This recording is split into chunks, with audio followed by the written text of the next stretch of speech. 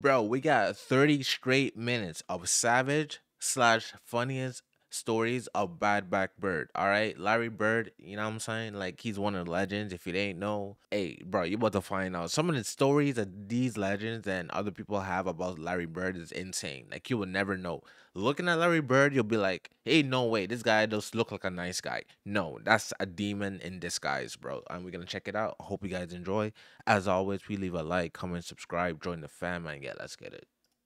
In the 1980s, Larry Bird and Kevin McHale were two of the most dominant players in the NBA, leading the Boston Celtics to 3 championships and establishing themselves as indelible legends of the game. But what many fans may not know is the complexity of their relationship both on and off the court. The legends were tight, but it still didn't stop Larry Legend from pranking his fellow Celtics star. So that's kind of see, like every great star needs a sidekick, bro. I hate when people is like, oh, LeBron always need help. Every star need help. Michael Jordan had Scotty, Kobe had Shaq, like Tim Duncan had like what, Tony Parker and Ginobili, and you know what I'm saying? Like every superstar had a sidekick. You feel me? Like Jason Tatum and thing, just like Steph Curry and you know, Klay Thompson. Like everyone has a second, you know.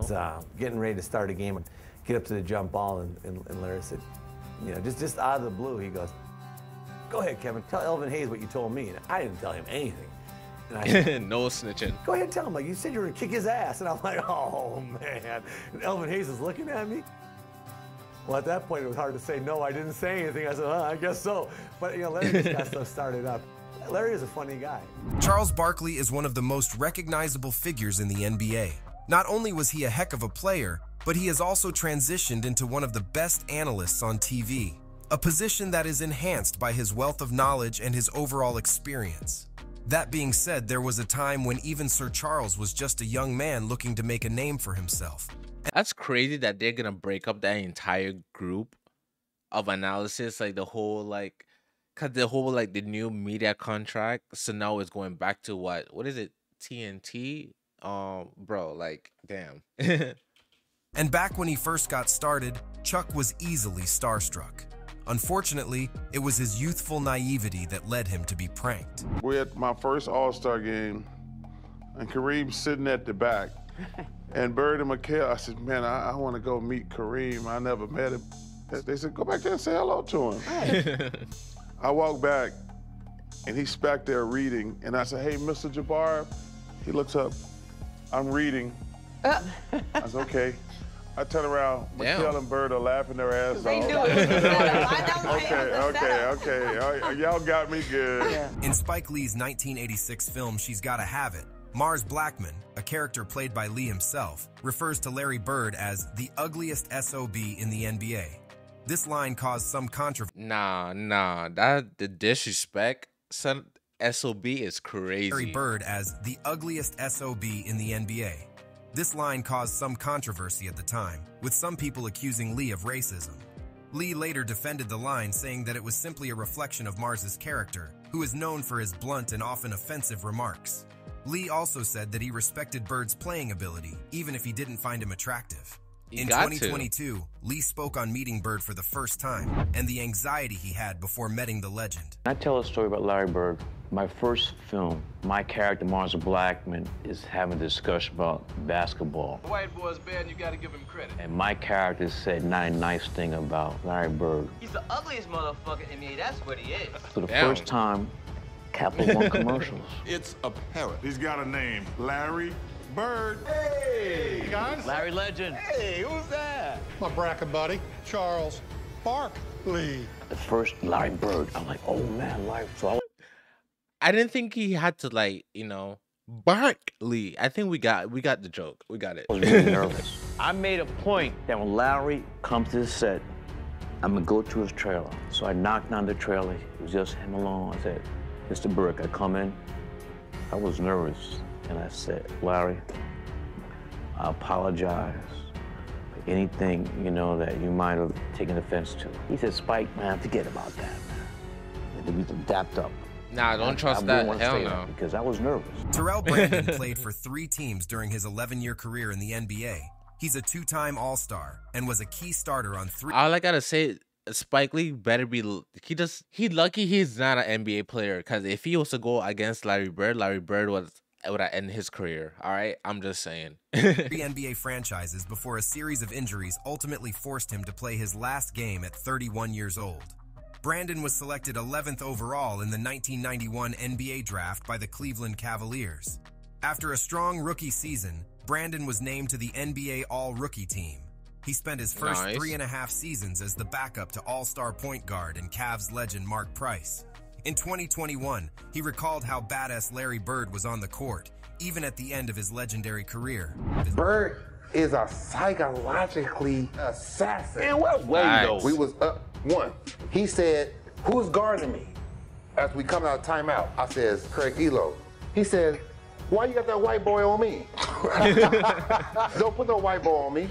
He said, "I'm gonna go over here and I'm gonna in the corner. Dennis Johnson gonna pass it to me and I'm gonna hit the last second shot and it's over." I told Joe Wood, I said, "Hey man, listen, the ball is going to Larry Bird. Everybody knows the ball's going to Larry Bird. Do whatever you can.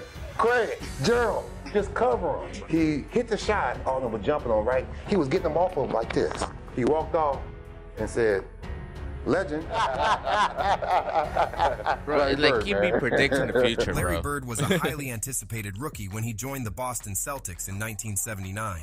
He had been a star at Indiana State, and he was expected to be a major contributor right away. However, Bird's arrival was not without its challenges.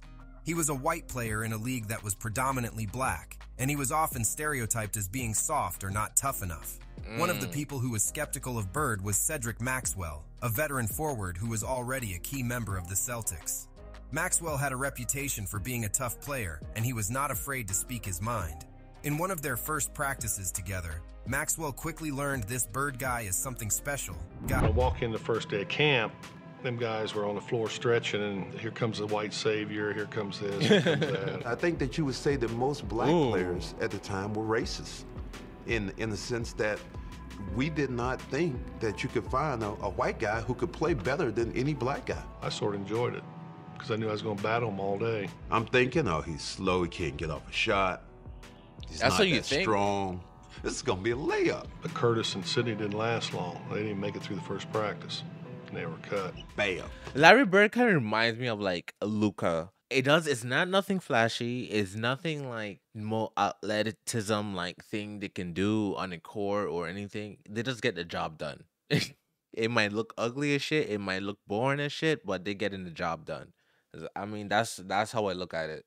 Knocks down a jump shot. If they need to score 30 a game, they're gonna do it. It's not gonna look pretty. It's not gonna look the best way, the fanciest way, but it's gonna get done. Maybe that was luck. Gets the ball again. Bam, knocks down another jump shot. What? Now I'm thinking like, okay, hey, you know what? I'm gonna D this guy up. I'm gonna show him what it's like. 20 feet away, bam. 25 feet away, bam. My mind just goes to that. Damn, this white guy can play. James Worthy was a key member of the Showtime Lakers, one of the most dominant teams in NBA history. He was a versatile player who could score, rebound, and defend at a high level. He was also a clutch performer in the playoffs, and he helped the Lakers win 3 NBA championships. Worthy's battles with Larry Bird were some of the most exciting games of the 1980s. They were 2 of the best players in the league, and they always brought their best when they faced each other. But after all these years, Worthy apparently still hates Larry Legend. Larry could just flat out score and give you numbers and be talking shit. There were times I had to guard him. You know the player's coming, but he would tell you it's coming. He said, if you trail, I'm going to trail into the lane and to a little floater. And he said, if you fucking pop, he said, if you try to get over the top, he said, I'm going to pop to that corner and bust a jumper in your face. I'm like, fuck you. I'm all up on him. You know, I got his shirt tail, I'm holding it. You know, I'm like, you know where I'm from. I'm from like Gastonia. that ass, like manhandle sure his enough, ass. man. The ball comes in, DJ takes a couple dribbles. I'm quick enough. I think I can get over the top. I get over the top. I get out there, but he pops to the corner and I'm running. He kind of told you know. It's the mind game, bro. It's the mind game. He wants you to do what he's telling you. It's the mind game. Asshole. Craig Elo was a professional basketball player who played in the NBA for 14 seasons. Elo is perhaps best remembered for his role in one of the most famous plays in NBA history, as Michael Jordan hit a game-winning jumper over him in what is known as the shot. Elo played for the Cavaliers for 7 seasons, and he too suffered quite a bit from the trash talk and the brilliance of Larry Bird. There was one game in Cleveland where he was having a pretty rough first half, and in the old days in Cleveland, you walked off the court the same way at halftime, and I kind of puffed up on him and walked beside him and was like, yeah, you're 1 for 10. I was like, that's defense, you know? And he just kind of looked at me and said, there's 2 halves. And he came back out and hit about 10 in a row on me. And the last one was left-handed. And he asked me if my mother was watching because he wanted to embarrass me. So, yeah, so he was... While Larry... Nah, scoring 10 in a row, then asking your opponent if their mom is watching is insane. Nah, I would nah. At this point, this is beyond basketball, bro. I would have to like throw hands, bro. Like at this point, kick me out the game, bro. I'm getting flagrant 2 suspension, bro. We throwing hands. There's no way we going that route. Larry Bird always tried to keep a low profile. He was just too much to overcome. Playing in Boston on some excellent Celtics teams, he was always in the spotlight. His 3 MVP awards and 3 championships, along with his trash-talking ability, didn't help keep him out of people's mind, especially when he was playing against their favorite team.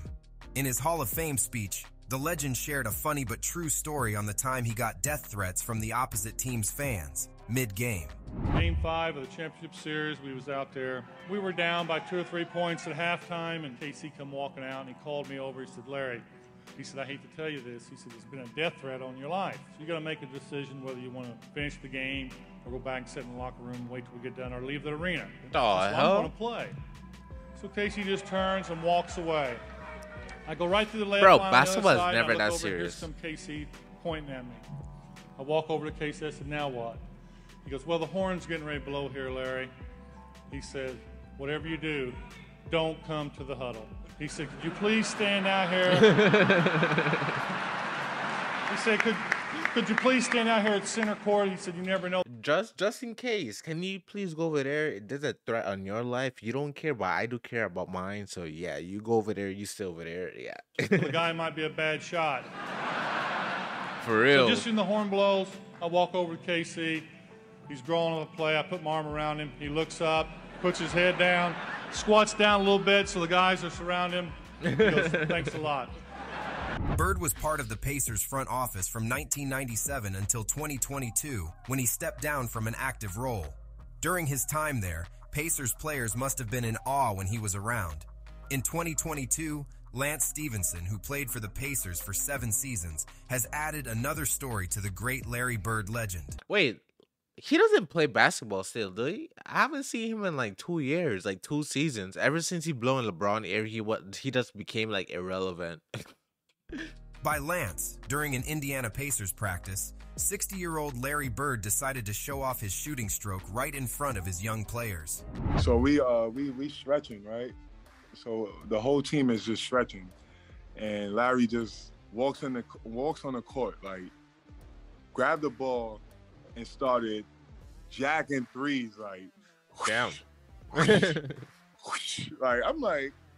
I'm looking at everybody. I'm like, do y'all see this right now? And he made like at least 10 in a row threes. Like just walked in, came in, looked at us, and was like, insane. Looking at us stretch and hit like 10 threes in a row, and walked off and sat like he ain't do nothing. Like it was regular, and folded his legs and just sitting there looking at us. I'm like, yo, this guy's nice.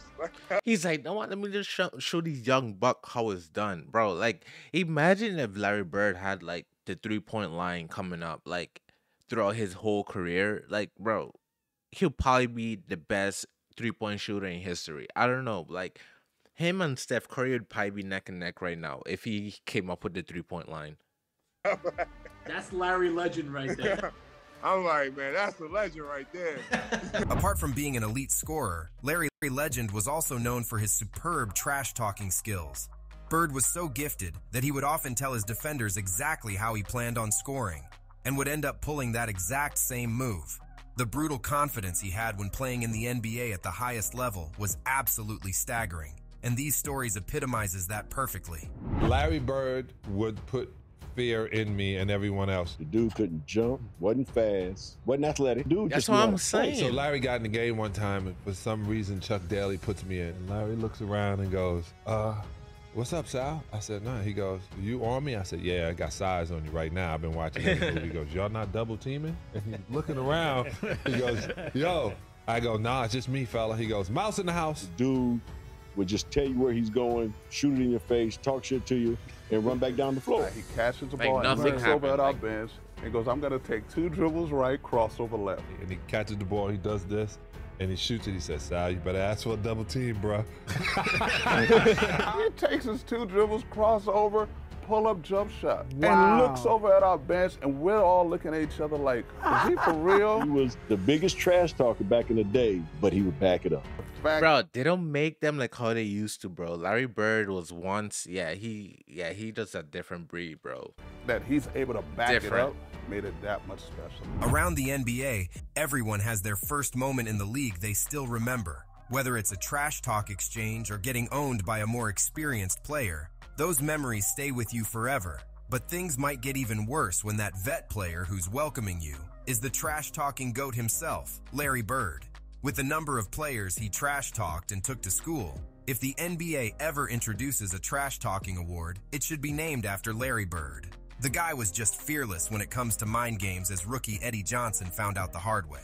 Larry Bird basically taught me how to trash talk. It was my second game of my career, and I'm scared to death already. And he walks out, and he just stands next to me, and he leans over and he looks at me. And I didn't pay him any attention. He said, do you honestly think you gonna guard me, motherfucker? Then he stands up and he looks over at our bench and he looks at Cotton. You all think this rookie gonna guard me? Man, I'm gonna bust you up. Just right in my ear. And then finally he walks around, stands in front of me. So I'm gonna tell you something right now. I'm gonna wear your ass out. Game starts and he's just wearing me out. And he came down, he said, I bet you can't do this. And he raises up from Steph Curry range. And he shoots an air ball. And I look at him, he like, that don't matter. It's the fact that I can do it and stay in the game. I bet you can't. In 1992, the best players from various colleges were called in. Bro, you imagine just missing a shot and still talking your shit like nothing happened. Like, bro, at least I can stay in the game. Bet you can't. Go shoot an air ball. I bet you get benched for the rest of the game. Shit, you're not on my level, bro. Face the dream team for their first scrimmage. Future All-Stars, Chris Webber, Penny Hardaway, Allen Houston, Grant Hill, and Jamal Mashburn were part of the team dubbed the College All-Stars. According to Mashburn, he, along with his fellow select teammates, given first-hand experience of Larry Bird's trash-talking the very first time they met Larry Legend. Larry Bird, you don't realize how big Larry Bird is until you stand up close to him. He walked by us and he says, y'all those college guys? And he looked at us and he said, get some fucking rest. It's gonna be a long week. And walked off. And we get back to the hotel and Rodney Rogers said, hey Larry, you ain't hit a jumper since '84. We ain't think none of it. The next day we came in and I never seen this. And this one I was like, this is a different breed. Larry Bird got the ball on Rodney Rogers. And every time he was about to make a move, he told him what he was going to do. One dribble, pull up, going left, off glass. One dribble going right, spin, shot, bucket. He scored 9 times or 8 times in a row. God and damn. Said, young fella, look like 84, huh? Last time he made it. The playoffs are where superstars shine. Adrenaline and pure talent will take over. If you believe you can't be stopped, usually you can't. However, sometimes when your game goes to a new level, this challenge inspires your competitor to wrestle the spotlight away from you. This happened in Game 7 of the 1988 Eastern Conference semifinals, and the stars were Larry Bird and Dominique Wilkins. The human highlight reel and Larry Legend couldn't be any more polar opposite in their playing styles.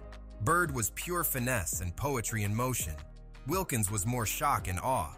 Boston won the first two contests. Then the upstart Hawks took the was more shock and awe. Boston won the first two contests. Then the upstart Hawks took the next three. However, Boston was not going to throw in the towel, as they were able to salvage their season with a Game 6 win in Atlanta. Game 7 ended up being a gunfight, a duel, and battle of two wills. Here's the crucial moments of Game 7, told by Wilkins.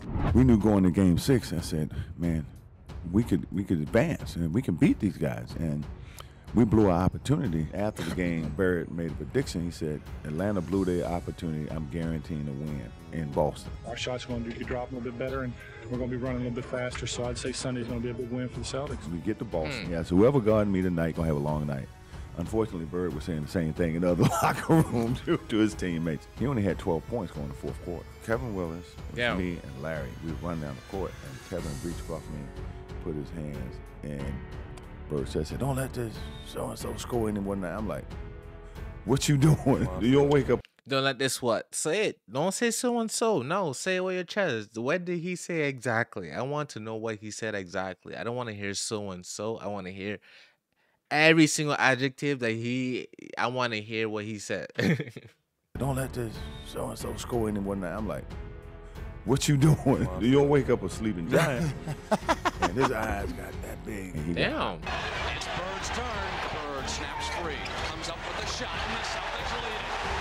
It's Bird. It was a shootout in the fourth quarter. It came down to the last shot. Woke up a beast. Atlanta, 160.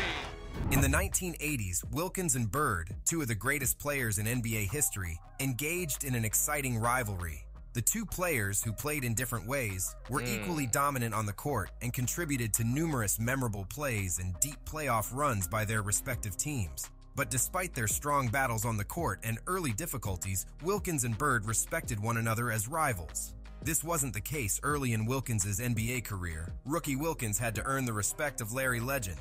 By Wilkins, Bird didn't even want to shake hands with him, and that's what will remind him of their first meeting. I mean, we're in the Boston Garden. I'm in awe because this is the mystique of the Boston I think I've Garden. heard this story from a past reaction. First, we was at the jump circle, and I go shake Larry Bird's hand. He put both hands behind his back, I'm like, you know what, maybe he's just getting into the game. And I'm trying to give him the benefit down. The first play of the game, I'm guarding. He said, I don't know why they got you guarding me, Holmes. And he shoots a three. And I wasn't mad he made the three. I thought, this son of a bitch just called me Holmes. Oh, man, I was so mad. So I'm coming down the left side, and I go up in a fast break, and he comes out, and I'm pumping it behind my head, and he jumped. They find Wilkins. Look out. I said, I got him. Boom. He's sitting down on the ground. I'm pointing. Nah, nah. Larry Bird, what? Nah, he just demolished. Why would you jump? Wilkins, look out. I said, I got him. Boom.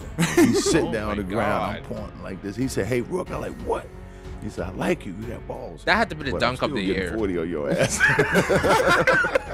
Larry Bird and Magic Johnson started the golden era of the NBA during the 1980s. It continued in the 1990s as a myriad of basketball legends graced the hardwood, each leaving an indelible mark on the sport.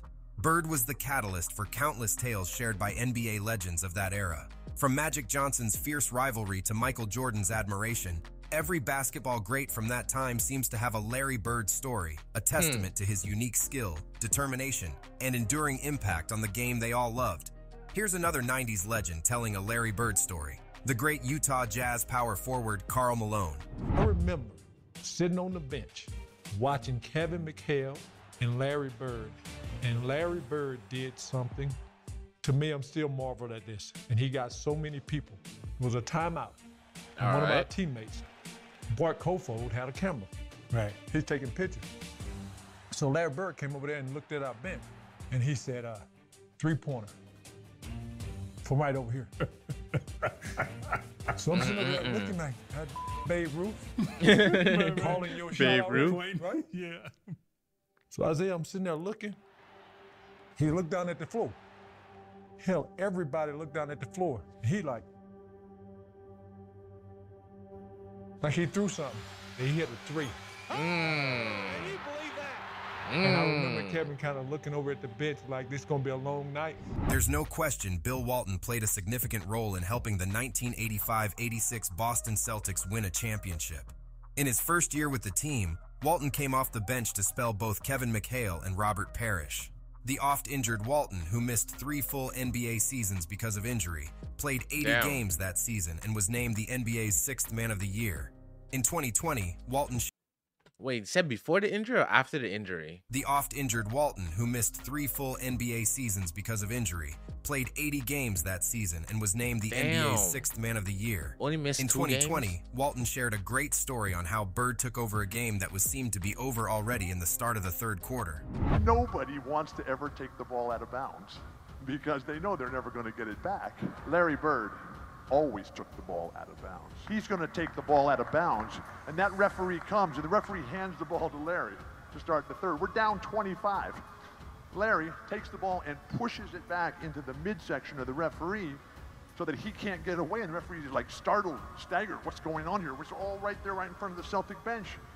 And Larry looks right into the soul, right through the eyes of that referee, and he says to him, "We're not going to quit. You make sure you don't quit either." The guy just like melted on the spot. Larry hit 11 straight shots to start the third, including 7 threes. We were tied at the end of the third. Bro, every story has to do with Larry Bird hitting like consecutive amount of shots. It's always like, it's like from 1 to 10. It's never like, you know what I'm saying? He's always hitting consecutive shots. It looks like he gets on hot streaks, it seems like. In overtime, we did not need a plane to get home that night. Larry Bird. Like he's one of those players. In 1986, the great Larry Bird won the NBA's first three-point contest. Everybody knows about his famous flex when walked into the locker room and asked his peers, "Who's coming in second?" But after claiming victory and reuniting with his teammates, the sharpshooter was on a mission. If you bet against him, you were going to pay the price. Literally. As the story goes, some members of the Boston squad apparently doubted his chances. Not only did that skepticism push the forward to enter the contest, but it gave him the perfect opportunity to flex his metaphorical muscles after his win. So when the Celtics checked in an hotel to resume the regular season, Bird patrolled the lobby with a mini golf pencil and small notepad, collecting cash from teammates who made the mistake of betting against him in the three-point contest, and no one was allowed to postpone payment. In his exact words, "If you don't have your money, I'll wait right here while you go back to your room and get it," Bird told teammates. "I'm the three-point king." In the 1986 NBA Finals, it was the first time Hakeem... Gotta move like an extortion, bro. You gotta like, I need my money ASAP. Go up and get it. You're not leaving. Yeah, like the dream. Bro, this is why I respect Bird so much, bro. Like he's such a real one. Despite how he's such a real one. Bro. Had played on the biggest basketball stage. Before Game 1, he was asked about facing the storied Boston Celtics franchise. The 23-year-old from Lagos, Nigeria, said he knew nothing about the Celtics' history. "I know nothing of this tradition. I am not from around here," he said. When Larry Bird heard what Hakeem said, Larry Legend offered to educate him about the 15 banners that hung from the Boston Garden rafters. "We'd like to give him a 2-week history lesson," Bird savagely replied. The legend went on to record 2 triple-doubles in the series, including a takeover performance in Game 6. "Larry got every rebound. Larry made every steal. He made every pass. He just literally did everything." The Celtics closed out the Rockets in that 6th game, and Bird won Finals MVP after averaging 24 points, 9.7 rebounds, and 9.5 assists for the series. "Larry Bird, the greatest player I ever played with, by far." When it comes to modern NBA trash talkers, Gary Payton sits near the top of the list. The glove was a relentless defender, and verbal warfare was part of his arsenal. In retirement, though, he's able to see things from a more removed perspective and dish out a few compliments. When Payton was asked about Larry Legend's trash talk, not only did he confirm that Bird could talk a big game, but the former guard also admitted that he could back it up. "He'll give it to you any way he wanted to. Any way he wanted to. Larry Bird was cold. Playing at the guard, man, on his last leg. Bird used to tell me, "Look here, man, I'm gonna go shoot this motherfucker jumper in your face right there in that corner. I can shoot a jumper anywhere I want to." He said, "I'm gonna make sure I tell you where I'm gonna shoot the ball at. Wrap it up and bust your head open." All that shit. And I said, "Shit, watch this. And I'm D'ing him up, and he slow-balled me. And he said, young fella, what did I tell you I was going to do? And he turned around, raised up, did exactly that. He's the coldest dude I ever seen with that shit, man. And I said, shit, I ain't going to mess with you no more. And everybody talking about these greats, they don't be always mentioning him. He was the shit. I'm thinking he is one of them. If you played professional basketball between 1979 and 1992, being asked to defend Larry Bird was the sporting equivalent of drawing the short straw. Even if you knew what the Boston Celtics star was going to do, stopping him was another story. Dominique Wilkins experienced that reality firsthand. Not only did he have to try and slow down the prolific scorer, but he was on the receiving end of some trash talk along the way. And while both men have long since retired, that verbal warfare is still going on. On January 26, 2023, Pacers president of basketball operations Kevin Pritchard took to Twitter to share some texts that he had received from Bird. The former forward, who spent time in Indianapolis as both a coach and an executive, had snapped a picture of a photo of him shooting a jumper over Wilkins. It wasn't enough to just send a picture, though. Larry Legend had to talk a bit of trash, writing, "Can you please tell your boy to put a hand up? I think that is the pose for the statue." Oh my God, bro. Once that screenshot hit social media, it made its way to Wilkins. The former Atlanta Hawk simply responded, "Man, the disrespect," with 4 crying, laughing emojis. Based on his reaction, it's fair to say that Dominique Wilkins hasn't taken Bird's jab personally. At this point, he probably knows what it's like dealing with Larry Legend. When Reggie Miller was a rookie, he did his best to psych out the great Larry Bird and failed miserably. Luckily, this didn't stop Miller from having a storied NBA career. He was even fortunate enough to play for Bird from 1997 to 2000. When Miller entered the league in 1987, Bird and the Boston Celtics were already legendary. They had won 3 NBA championships in the 1980s, and Bird was the MVP 3 years running. Miller didn't seem to care about any of that. In a snippet from his book, I Love Being the Enemy, Reggie recounts his story of razzing the legend. A close game between the Celtics and Pacers was coming down to free throws. With only 20 seconds left, Bird was fouled and sent to the free throw line. To distract him from making the shot, Miller tried trash talking. Bird, irritated by the Miller whispers, turned his head to look at Miller. "You got to be kidding me, Rook. You got to be kidding me," he said. Bird hit the first free throw and continued on his rant. "Rook, I'm the best shooter in the league right now. In the league, understand? And you're up here trying to say something?" After he easily hit the next shot, Miller said he felt like an idiot trying to get under the skin of the great Larry Bird, especially in front of Bird's teammates who found the whole scene hilarious. Even after his retirement, Bird was a terrific shooter, and many years after hanging the boots, the legendary small forward still knocked shots, surprising former and current players. During his time as the president of basketball operations for the Indiana Pacers, Bird once shocked Paul George and the rest of the team when he made 15 straight shots while wearing a suit. During a Q&A session with Slam, George recalled how impressive Bird was. By George, Bird picked a ball up that had rolled over. He rolled up his sleeves and made about 15 in a row and just walked out like nothing just happened. PG also told it was the craziest thing he's ever seen, and that him and his Pacers teammates were speechless, and they didn't know whether to keep shooting or just to end practice. In 2023, George again talked on the Celtics legend. This time he told a different story while doing a Podcast P episode. We had a tight relationship. He's in front office, though, when you were there, right? Yeah, he was in front office. Crazy Larry's story. It was after practice, right? And we were shooting around, and he's walking out. To this point, I've never seen him play. Like, I've never seen him shoot. I always had this vision of him from, you know, YouTube videos and old clips like that. We're shooting, and he's, like, walking out of the gym about to leave, but the ball rolls over to him. So he picks the ball up, bro, shoots that motherfucker cash from 3, and he's in slacks, button down. Right. He got his loafers on. He could have that up and airballed, and then I would have just had this whole different like mindset about who he was. Right. Like, this was not like that. Yeah. Did he say anything to you after he made it? No, bro, cashed that motherfucker, bro, and just walked out. Like, didn't say shit. Just walked. I wish I had like a little clip of that they can like show us. Out of the gym. I would have liked to see how we shoot the ball at this age now. I am who I am. I'm the Bird, mother. For a guy who's always at a disadvantage due to his lack of athleticism, Larry Bird was one confident dude. He would often seek out the toughest defenders, who are almost always the most athletically gifted players in the NBA. As Charles Barkley told numerous times, Bird used to call out coaches and players for assigning a white player to guard him mid-game. But Bird didn't talk trash to you. Oh my God, Bird talked trash to everybody. I remember him, he was cursing under his breath. And I asked him, I said, Larry, what's going on with you? He says, you guys are being disrespectful to me. And I says, what are you talking about? He says, you guys are putting a white guy on me. Crazy statement. Wait, who's the white guy you put on him? I can't remember who it was. I just started laughing. I had no comeback. He says, that's a crazy statement. It's disrespectful when y'all put a white guy on me. And I'm sitting there like, I'm laughing in the middle of a game. And there's only two guys said that to me, him and Michael. Larry and Michael are the only two guys.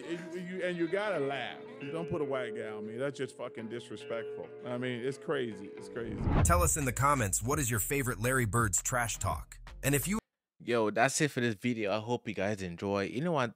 Always, please leave a like, comment, subscribe, join the fam, and I'll see you for the next one.